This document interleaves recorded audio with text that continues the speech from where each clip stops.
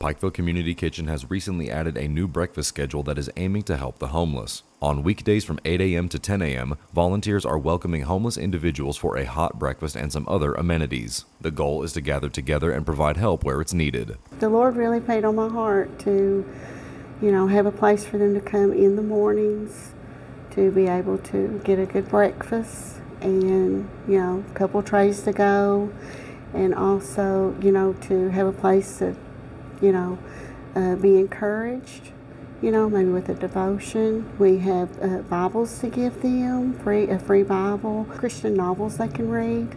Also, they can come in and charge their phones, have charging ports, and our theme is come back to the table. Just come back. We just want to welcome them in, let them know that we love them. Do you worry about having enough money to last throughout retirement? Give Reed Potter at Raymond James a call. Reed has 26 years experience helping folks enjoy their best life in their retirement years. Hamilton sends thanks to the sponsors and partners who support their outreach programs. Though it may not seem like much, small acts of kindness such as this can go a long way. It's a very big effort, and we just appreciate the sponsors and the donations and our grants that make this possible.